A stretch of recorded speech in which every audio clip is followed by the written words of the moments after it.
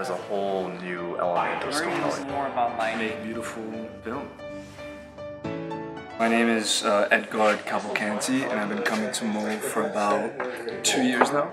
You know, we come here basically, this is the place for like practice.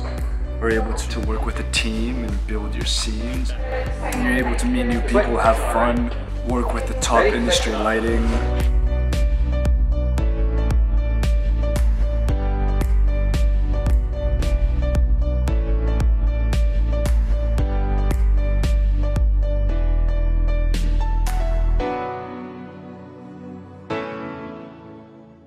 Alright, so guys, the first thing we want to do is we want to figure out our frame. So you always want to block before you light.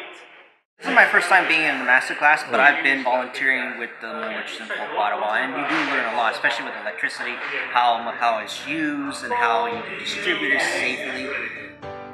Definitely bring out the creativity in you. I've learned a lot.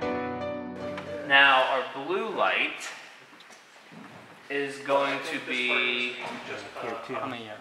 This is basically just another classroom. So we come in here, we mess around, we get our hands dirty and experiment with all sorts of stuff. Because, you know, this one shot we're working on here, we're spending all day on this one shot.